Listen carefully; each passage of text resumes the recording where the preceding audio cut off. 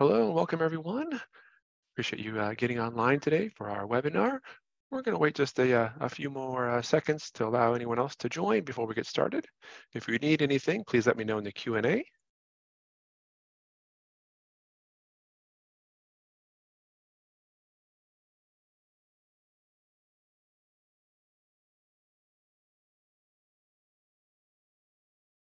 Okay, I think we'll go ahead and begin. So thank you again for those of joining. I appreciate you logging in today for today's webinar, using data systems to increase accessibility in disease-specific research.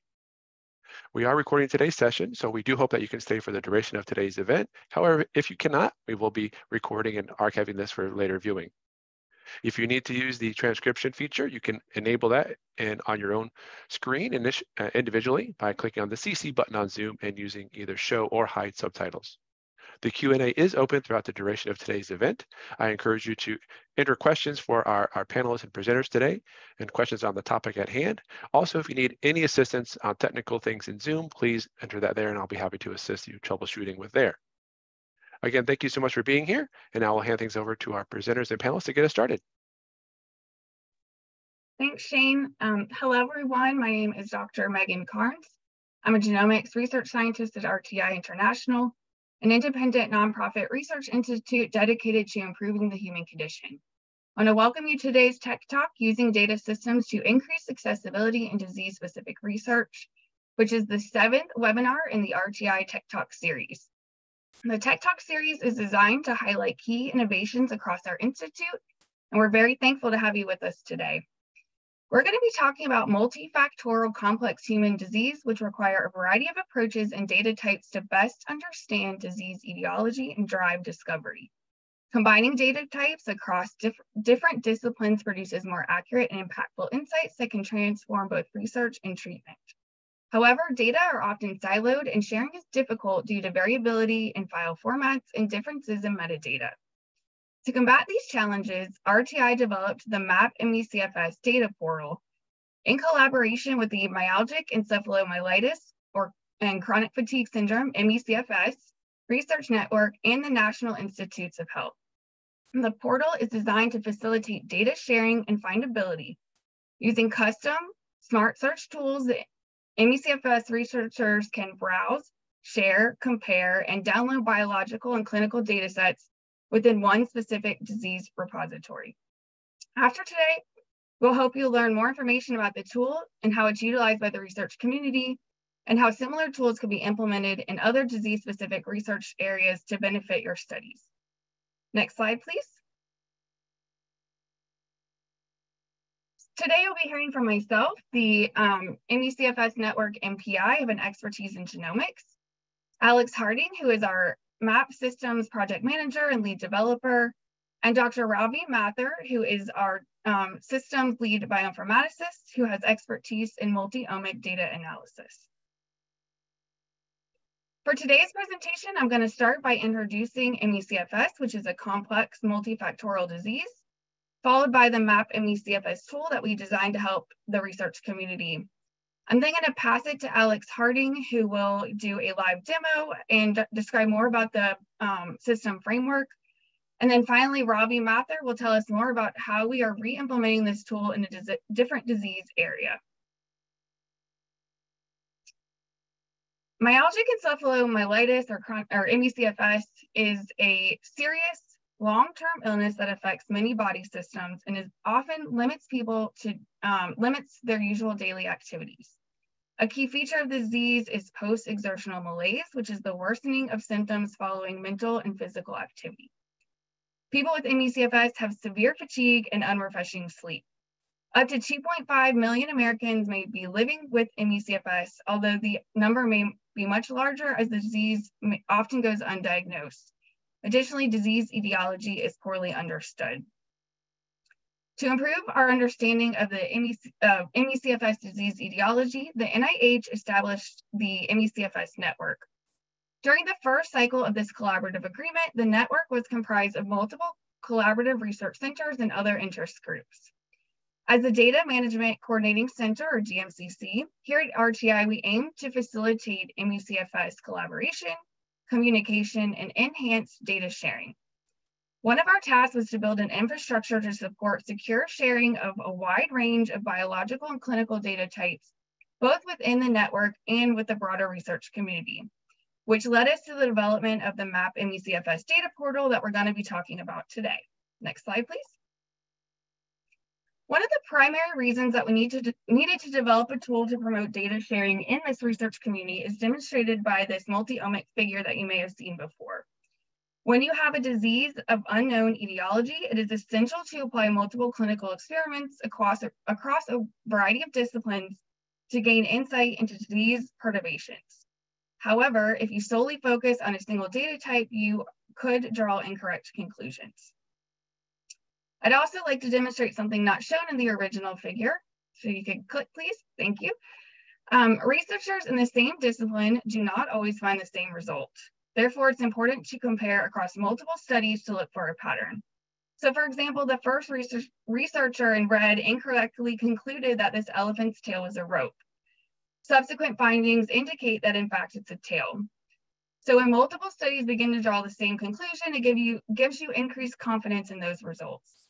Therefore, it's critical that we look across studies of similar design and essential to compile all the available data to get a more holistic view of a disease. Next slide, please. Therefore, we designed the MAP MECFS tool to solve some common challenges for researchers. For example, a researcher may say, I don't know where to go for MECFS specific data.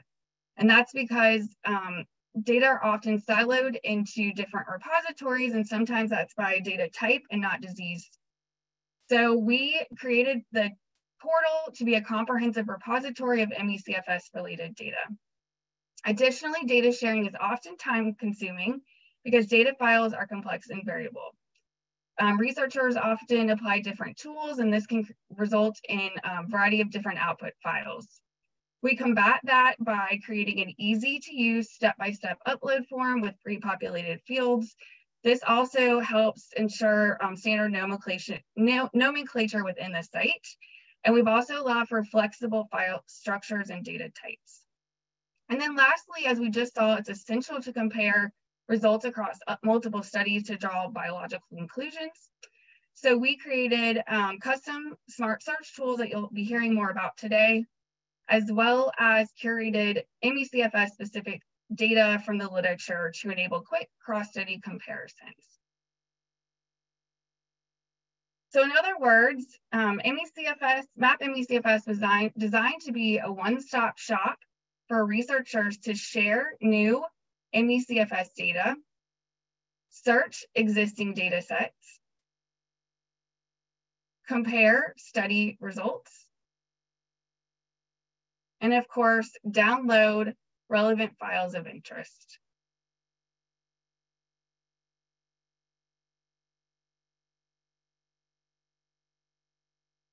Next slide, please.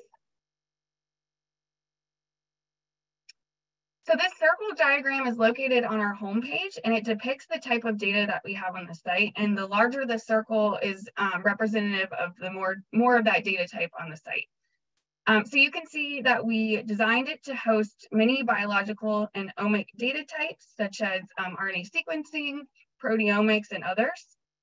We also have health, demographic, and survey data, which represents our clinical and epidemiologic study data. And if data does not fit into one of these pre-designed buckets, we have the other data type, which allows the flexibility to share any type of data file. Click, please. So currently on the site, we have 61 public data sets, a number of more private data sets, and I'll talk more about that in a moment. Well over 300 result files and 119 site users from across the globe. All right, so data on the site are comprised into data sets. And a data set is really a combination of different file types as we're showing here. So a data set can have a data file, which represents sample level information. So you would have analyte measures from the lab in a data file. A phenotype file represents participant level data. So this is typically, you would have a participant ID and things like age, case status, or other demographic variables. We have supporting files, which can be, any other documentation that you think is needed to make your data set more useful, and that can include links to other websites. And then lastly, we have result files, and we'll look at that in a second, but these are indicative of post-analysis results. The other thing I want to point out on this screenshot is that we've actually used in the search bar the gene IL-6.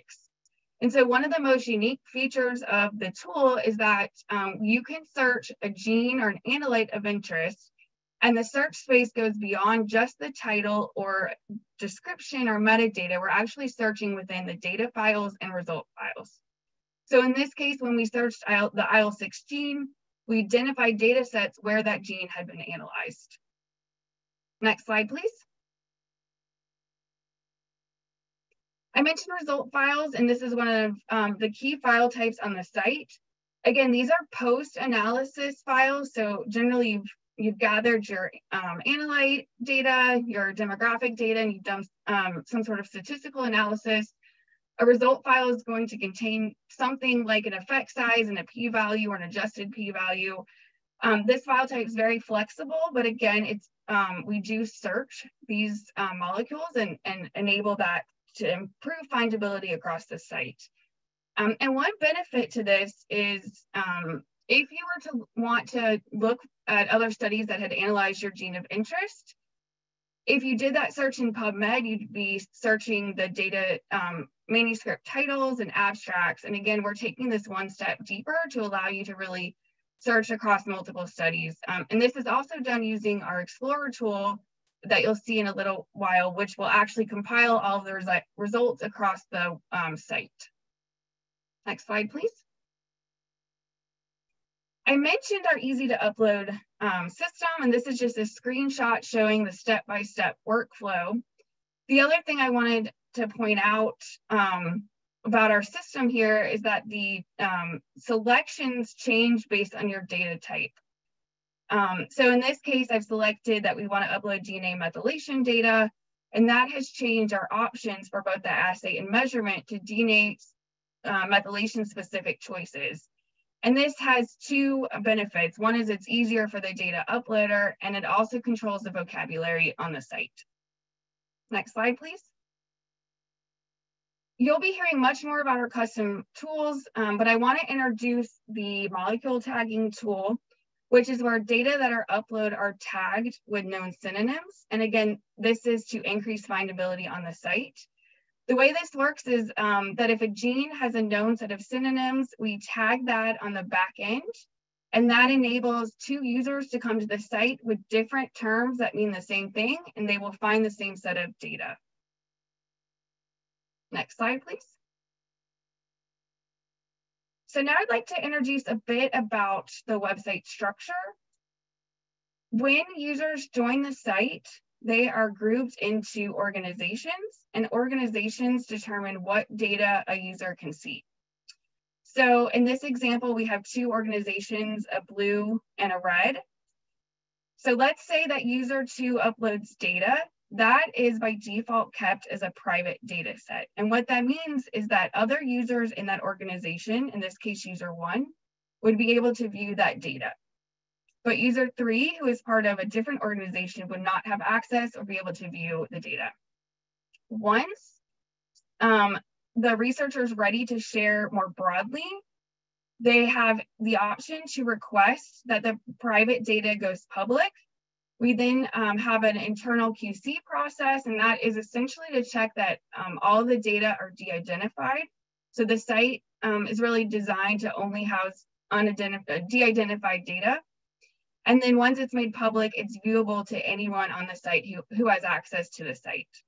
And so you'll see examples of that later on the demo, but I just wanted to explain the two different terms and how the organizations are used to share data with others in your group or externally.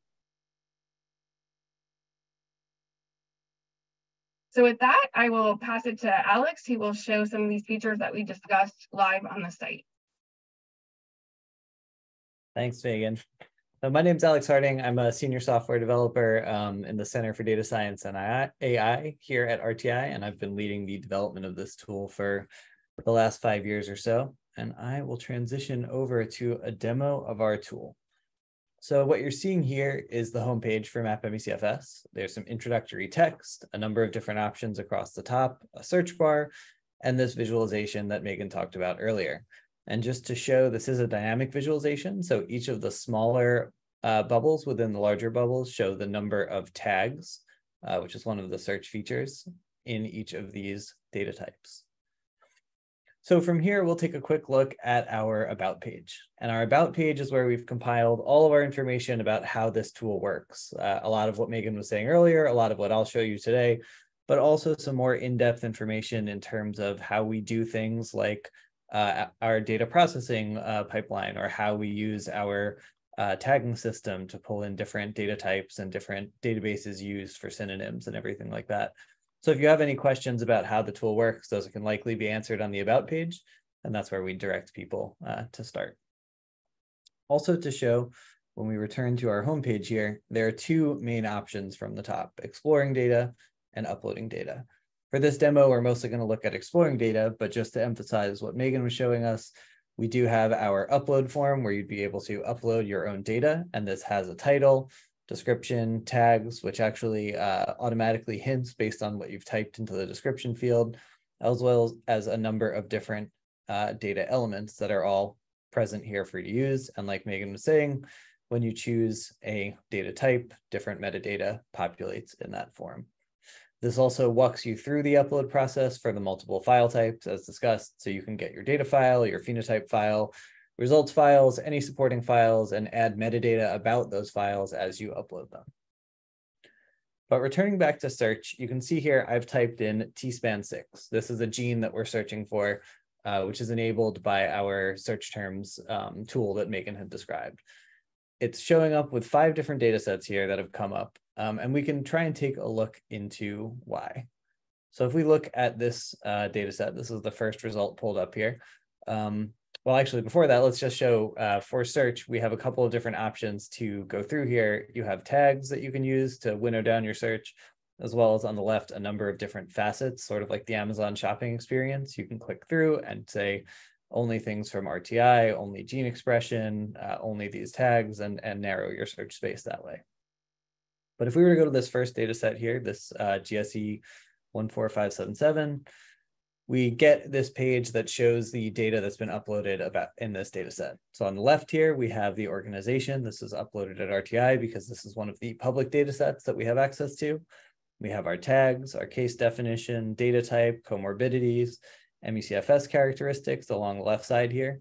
We have our description up at the top, the different files that have been uploaded. So this particular data set has a data file, a phenotype file, and 2 supporting files, one of which is a PDF, and the other is a hyperlink that goes out to a different page on the web. You can see for each of these files, there's 2 options. There's preview and download, and we'll take a look at those in just a second. We also have the files that have been created by MapMeCFS that we have automatically. We have our search terms, which is the record of the terms we've extracted from the data and or results files, as well as the calculated summary statistics we've put together by merging the data file and phenotype file. On the bottom here, we have all the rest of the metadata that may have been uploaded here that is not featured on the left side. Another really nice feature is that we actually have versioning on these tools. So if we were to click this activity stream tab here, we would actually see all of the different edits that have been made to this public data set, and you can actually click into those changes.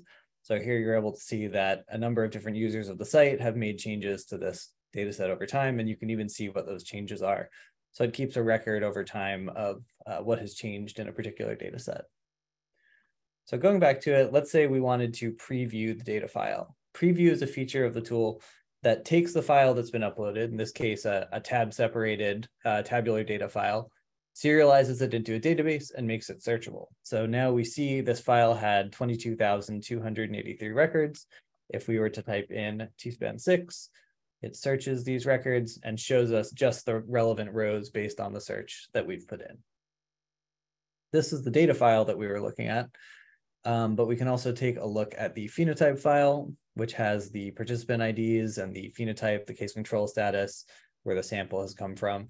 And a lot of these different headers are things that we've specified. They're necessary for us to do our summary statistics or our search terms. And we do have SOPs on how all of that works available on our About page. If we were to return here and then take a look into the calculated summary statistics, that's what these look like. You can see that we've pulled these together and come up with counts based on the phenotype and done a couple of different statistical tests. And we can do the same kind of search because this has been previewed as well. And we're able to see just those rows. And if we're wondering how we got these genes, how we're able to search this, we can actually look directly at the search terms file that was created by MapMCFS. So here we're able to see all of the different terms. If we were to search for just that TSPAN6, we can see here that TSPAN6 is the gene that's been pulled out, but there are a number of different synonyms based on the NCBI gene database that we've used to do synonym matching with our search terms tool. So we're able to see that if a user is to search TSPAN6 or TSPAN-6 or TM4SF6 or T245 or what have you, this search will come back the same either way. So that's a way for people who speak different languages in terms of their gene names to all be able to use this tool together. And last and related, I'll show the results file explorer tool, which has also done a search for TSPAN6 here, as Megan was talking about. This lets us actually query into all of the data across everything you have access to. So here we've searched for TSPAN6. We get a nice little visualization showing what files are on the site. And in here, we're able to see on this top table, the summary statistics for all results on the site. If we were to search for that, I think it was GPL 96, we're able to see just the rows from that data set we were looking at. And additionally, in this bottom table, we're able to see for the results files that have come up for the search as well. So this is our way for you to search directly for a gene and see exactly what data was in the files that are uploaded rather than looking at the full data sets themselves. So with that, I'll go back to our slideshow, and I'm going to talk a little bit about the framework we used to build this system and how we went from, kind of this raw tool to MapMCFS. So the framework we use for this is called CCAN. CCAN is an acronym for Comprehensive Knowledge Archive Network. And it's an open source data portal framework built in Python. But when I say data portal framework, it's not your regular kind of web framework like Django or Flask or React or Vue or any of those things you may have heard of. It's actually a fully featured site, a full stack application that's given to you with a number of different ways to customize.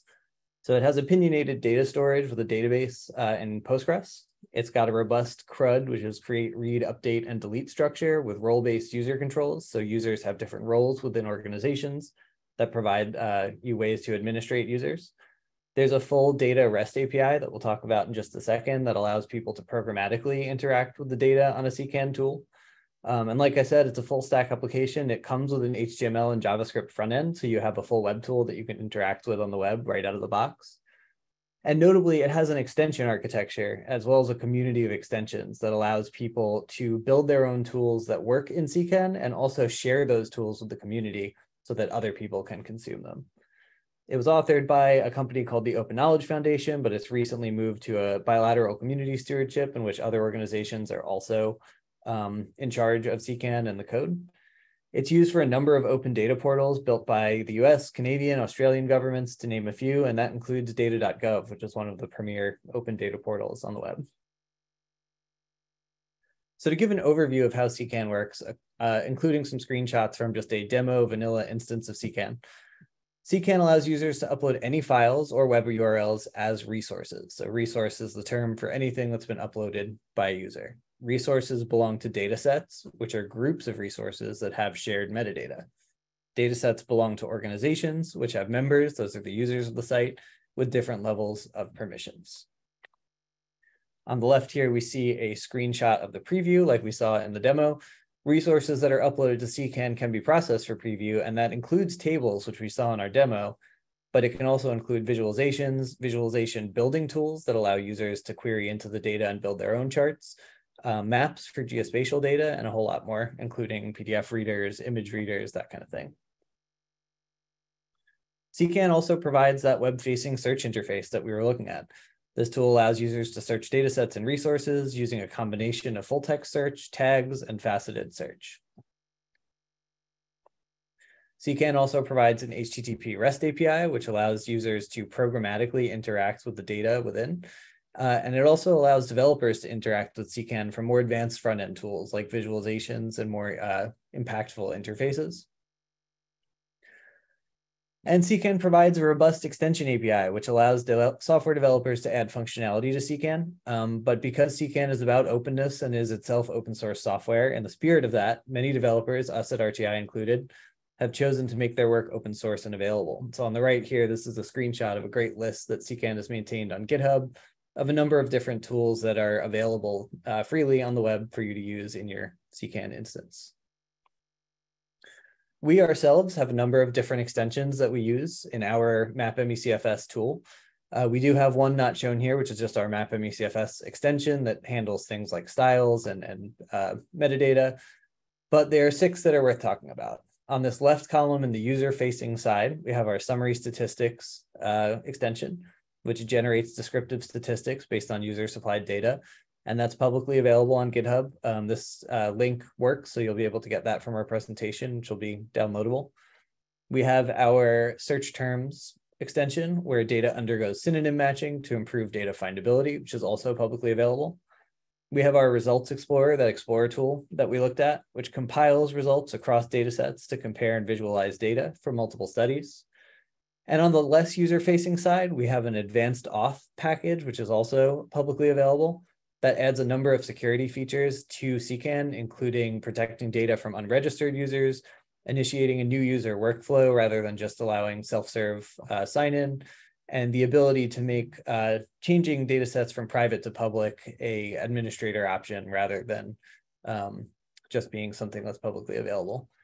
We also have an audit explorer tool, which gives us data access logs and enables us to respond to data security and quality issues very quickly, and a QA checker tool that we've built that automatically checks the data sets on map-me-CFS to identify some common problems so that our administrators can fix them rather than having users discover them.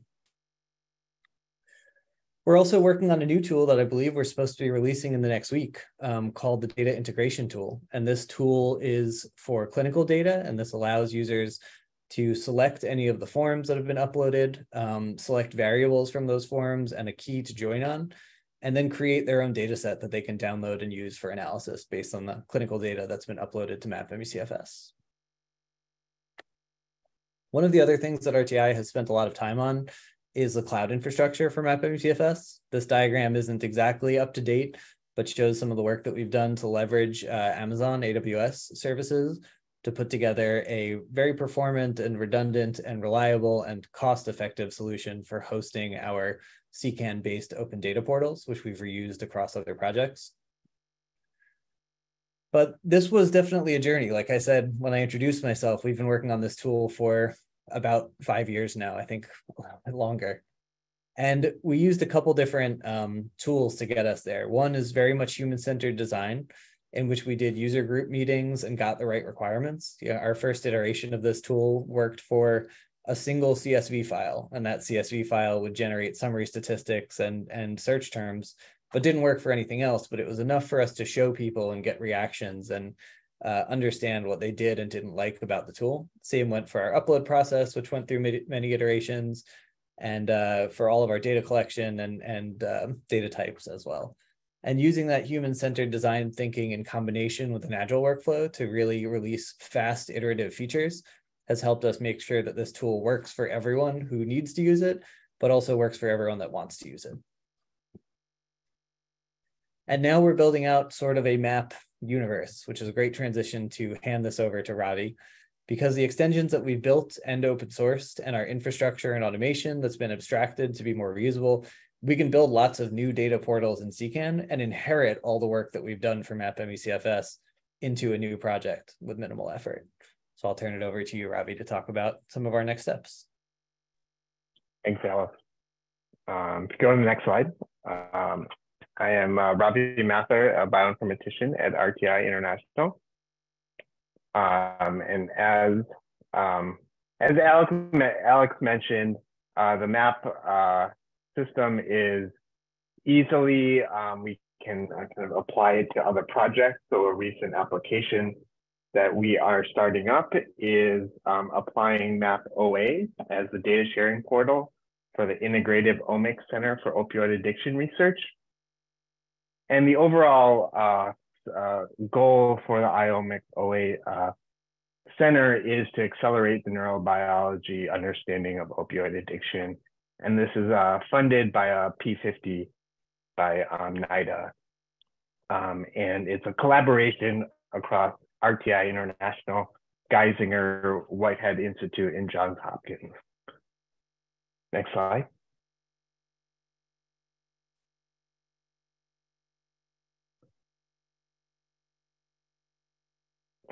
And the IOMICS of OA, Map OA portal is bringing together several different multi-omic data from a variety of sources.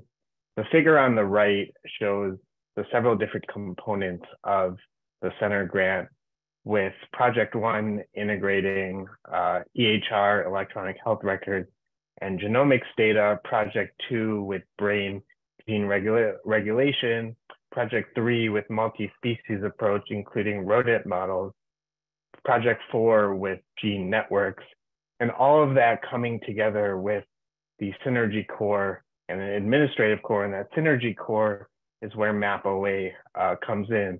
We have all of the project data and also publicly available data that we're integrating in and sharing into the Map OA portal. And with those variety of data, the MAP framework is being adapted to handle more data types. For example, within this project, we're conducting genome-wide association studies and several other integrated analyses, which MAP OA is adapting the framework. And further of variety of different analyses and variations on our data security. Next slide, please.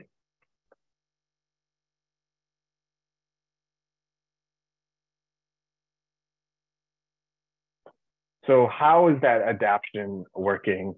And this is an ongoing process, as Alex mentioned, the user-centered design and the agile development.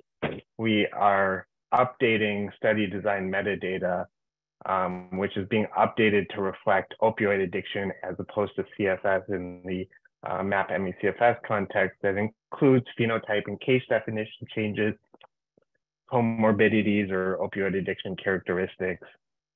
Also, the MAP OA is more centered around summary statistic data and handling both summary sample and summary statistics and the genome-wide association study.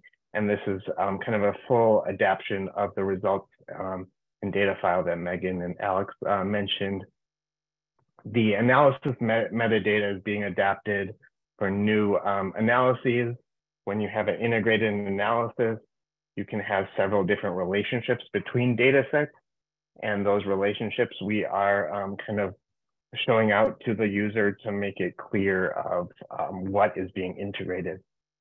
And finally, and also data security is being adapted for eventual public consumption. So the MAP OA is currently in a beta version, but we'd would like to, within the period of performance of the project, of have it open up for public consumption.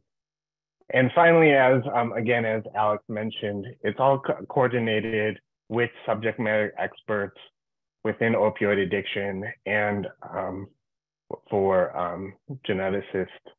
And it's a collaborative effort within that agile development, human-centered design framework. Next slide.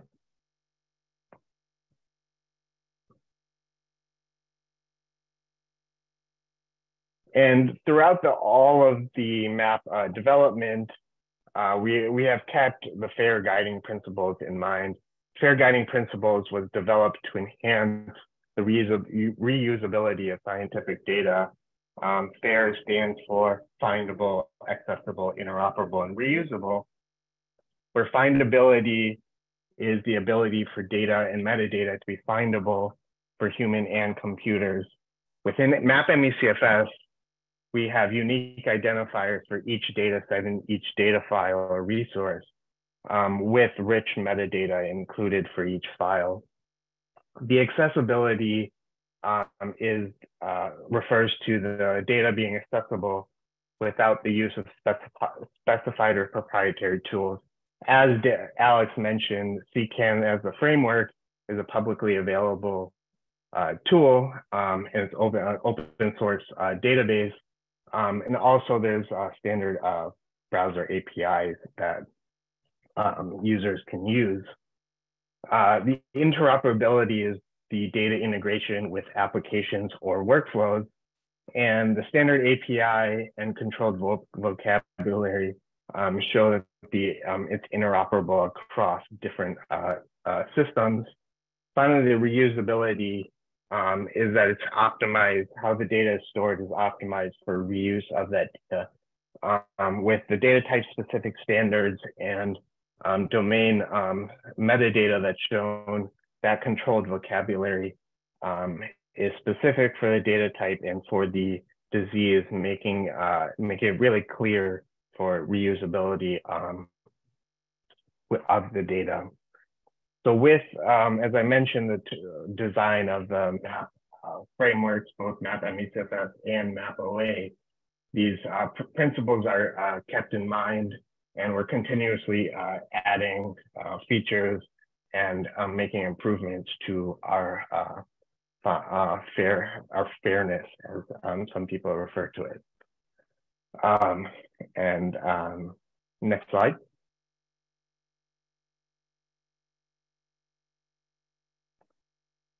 Okay. And right. yeah, with that, feel free. Our website is there. Contact us there. As Shane mentioned, the Q&A is open. Feel free to put in questions within that Q&A. Thanks, Robbie. Thanks, Alex. Again, yeah, as Robbie just mentioned, please feel free to use the Q&A and ask questions.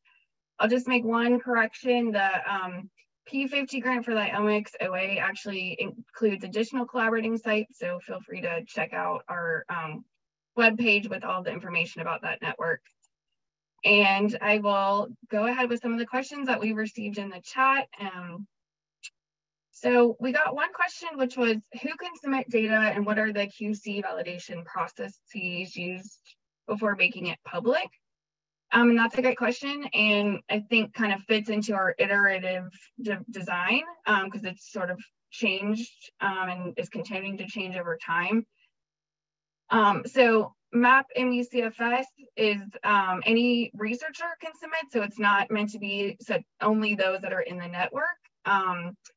Initially, it was really focused on curating publications and information that was in a specific publication. And so that was our primary focus, with the sort of use case of we put it in the site, it gets a dedicated URL that you can include in your journal, keeping that data set private. And then before, when your publication is released, we can then make it public.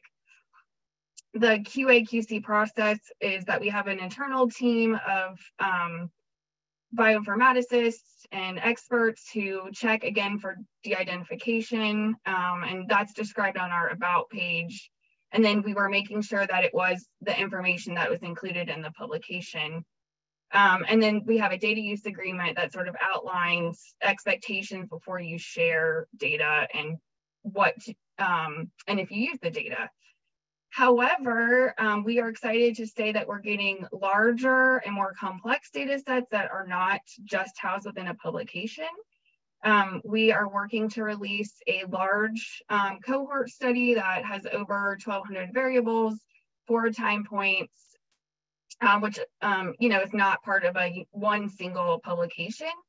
As we start to expand to these larger complex data sets, we are increasing our processes around that, and we're working on a submitter application form where we'll sort of meet one-on-one and talk about the individual use cases for data sharing.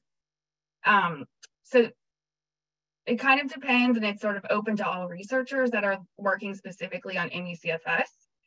I just want to say that that is specific to the MAP MECFS data portal. If we were to sort of expand the tool itself to other disease, it really depends on the use case of those researchers.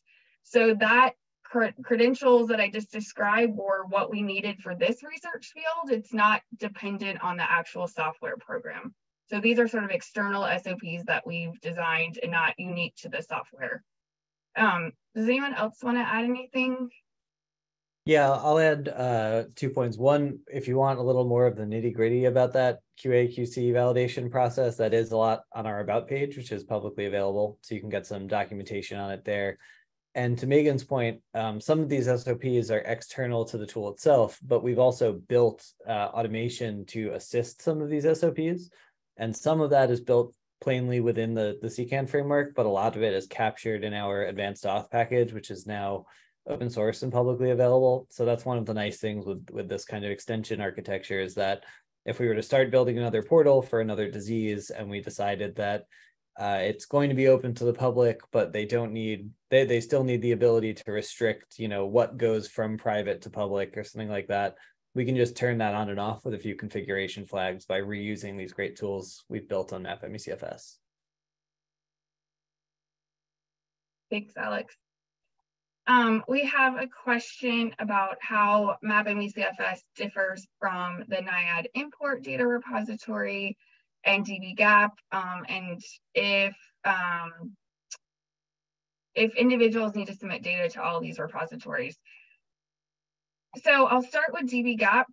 So dbGaP holds obviously genetic data, which is its own, has its own set of rules. And so we would not accept genotype data or genetic data that would typically go into dbGaP. What we do, again, the whole goal for our research community is to make data findable. So we would create a data set within the MAP MECFS site, have all of the metadata to make it searchable, have the study description, and then link to the dbGaP accession. So we're not physically holding the identifiable information, but we're still helping the researchers find the data. I would say similar to import, we probably have overlapping data types. And I think your choice in this case would be dependent on what you're studying. So we are focused again on MECFS data. And so if your funding institution requires that you submit it to a data disease-specific repository, it would probably go into MAP MECFS. There may be use cases that I'm not aware of where it would make sense to put it into both. And again, we could create a data set to help make it findable. Anyone else want to add to how we might work with other repositories? Yeah, I'll mention, so there's a couple of data sets that we have in MAP MECFS that has, for example, we have geo data sets, the gene expression omnibus, where we have links to those respective data sets within that repository within MAP MECFS. So you can kind of like link the data sets across repositories. Yeah, and one other thing we've discussed, I think a little more with how we're going to do some of the MapOA import, but if another tool and our tool both have web APIs, you know, there's possibility for automation. You can write a script that interacts with both tools and imports from one to the other or something like that. So we haven't had to do that yet, but we've explored enough to know that it's possible. The next question we got is how much phenotype data can you upload? Can you upload more than one data set? And the answer is yes, you can upload as many as you need to. So that data set that I just mentioned that we're working to release, that is 20 different clinical instruments that were used, and those are all in different phenotype files. The way we've, and that's actually what led to the creation of that data integration tool that Alex showed a screenshot of. And so we designed that tool specifically for that set of data. And in that case, we have 20 different phenotype files, again, multiple time points, and a researcher can come in, select which forms they're most interested in, within those forms what variables they want to look at, and then export that as a new file. And in terms of how data are combined across projects, if you're looking at a specific analyte, we have the Explorer tool that we showed. So that's one way data are combined across projects, is just through our search and then creating the table view of those results. The system also has what's known as groups. And this is a way to sort of group data sets together that have something in common. And so when we have a set of data that are coming from a similar cohort or project, we create groups around those. And I'll see if Alex wants to add anything about the technical backend of combining data across projects. No, I think you covered that well. The organizations and the group features are great for that. I do see one aimed to me, so I can give you a break though. I see one question, can the CCAN framework be completely limited access, and can it be made secure enough to store PII? For that first question, I'll say yes, it can absolutely be made completely limited access, and that is something that we have provided in our advanced auth package. Right now, our current workflow on MapMeCFS is we've implemented a feature in which users can self-register, but once self-registered, they have access to no data until an administrator approves them for access. We could certainly turn that off and have it so that administrators need to create users manually rather than having that limited type of self-registration, then it would be completely closed off. And in terms of being made secure enough to store PII, we have had the great fortune of not having to do that so far.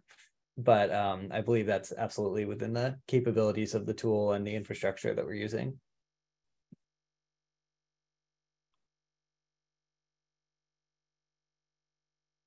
Ravi, I'll pass this question to you because I know you've worked a lot with our users. Do users find data upload difficult, and are file types stringent formatting requirements? Do we have stringent formatting requirements?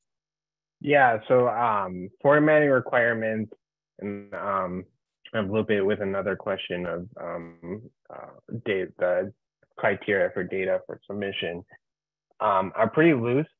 We do have a recommended format of the data, phenotype, and results file. Those do align with other repositories formats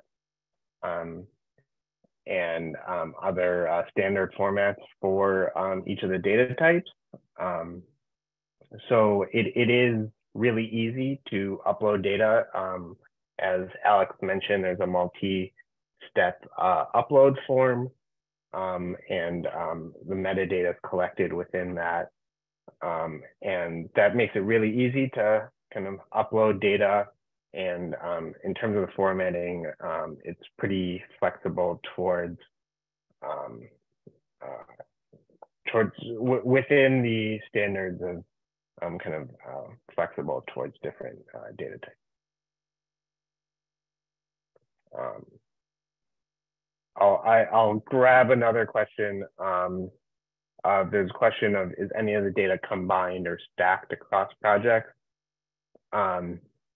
So one particular example, so it can be, particularly in the IOMIX case, there's, I mentioned integrated analysis. So that integration is across different projects of their analyses. And that's when I mentioned the relationships between the data sets of each project would have their own data set, and then the integration across them. For example, if you do a genome-wide association study and then you do a cross-ancestry meta-analysis, each of those would be different data sets. You can have both types.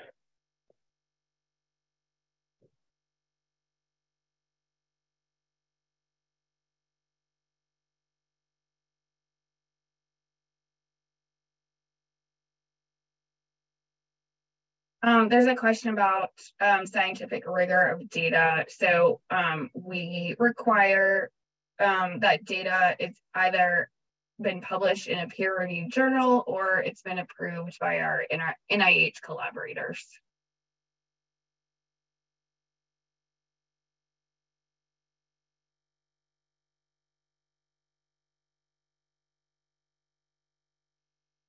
Any other questions?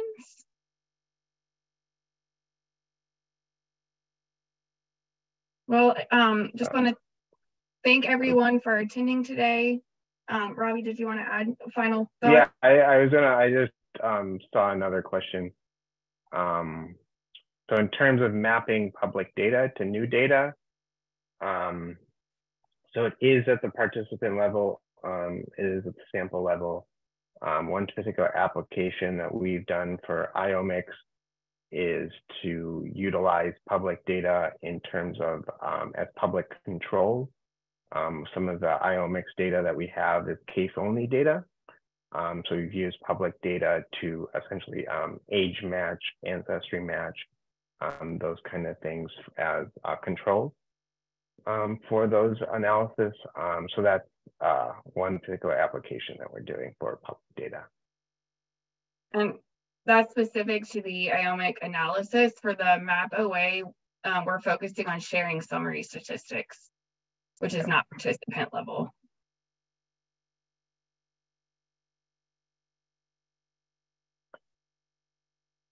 Okay. Thank you so much for attending. And you have our email address if you have any follow-up questions, and look forward to joining on the next Tech Talk. Bye, everyone.